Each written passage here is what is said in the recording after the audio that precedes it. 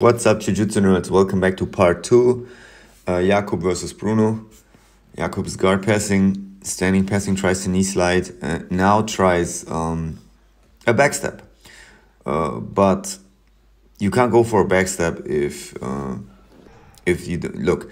He tries to push his knee lower than his thigh, but if you fail and you still go backstep, you expose your back. But he feels that, so he drops.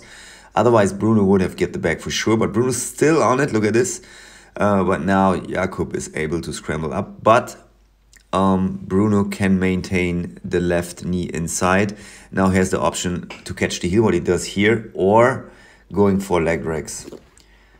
But he catches the heel. Jakub spins out with his full body weight, but here Bruno's in on the heel again with an outside ashi. Good angle, good pressure, and Jakub taps. Let's see what's going on now. Shin on shin entry here. Bruno's right foot is pushing on the hip to keep distance. Very important against heavier people sometimes. Jakub trying to find a way to pass Bruno's guard, which is super hard. You can see that he's mostly trained in the gi. The pass he just tried, it's almost like a Toreando pass where you the version where you drop your weight and have the grips pulling to the other side. Tries to go in for Americana, attacking the arms, Bruno's arms, but it fails. Bruno in the Z guard here.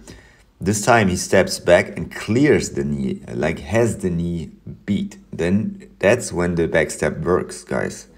So let's see that again. Look, his right arm pushes the knee. He steps far enough this time. Almost drops in Bruno's face. Now there's a knee bar danger. That's why Bruno turns. Look at Bruno. Boom. Turns. Now it will be a heel hook danger. That's why Bruno clears the knee line and keeps turning. His second foot is pushing too. Also his hand is on Jakub's leg. And boom. He's easily escaping. Of course, Jakub could have done a better job controlling the foot.